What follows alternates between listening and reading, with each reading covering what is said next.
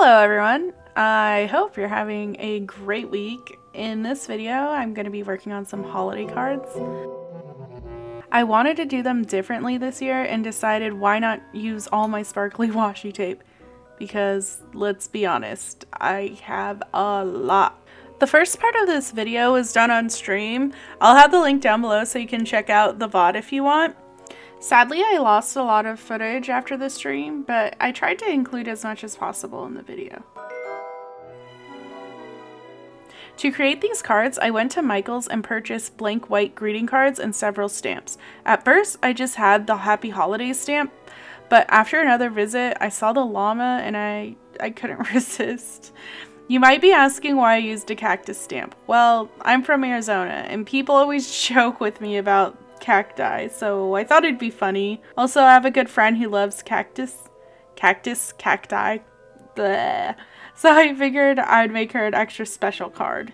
We have our stamps now, so of course I had to go get some ink. I saw a video where someone used Copics to color in stamps they had used, and I figured I could just use the Copics to color the stamp and have the ink transfer, and well, that didn't work. Silly me. So I had to go back and get some ink pads. The ones I purchased were only $2, and I got the smaller ones because I don't really use stamps too often yet anyways. I already had some hot pink ink at home, so I picked up red and green as well. I didn't stamp all of the cards in the recording, but that was the first step. They didn't need to be centered perfectly, in my opinion anyways. These are special cards and I wanted everyone's to be different and have character.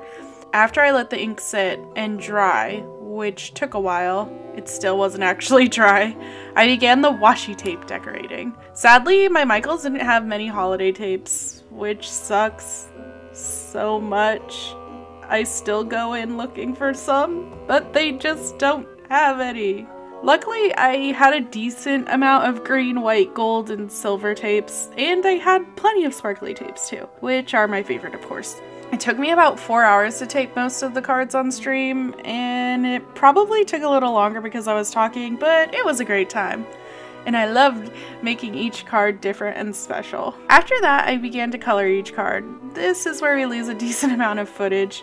Twice I thought we were recording, and oopsies, we weren't. In the end, the cards turned out beautifully, and it made me happy to take the time and create these. I used gel pens and Staedtler fine liners, though I did ruin a lot of my fine liners.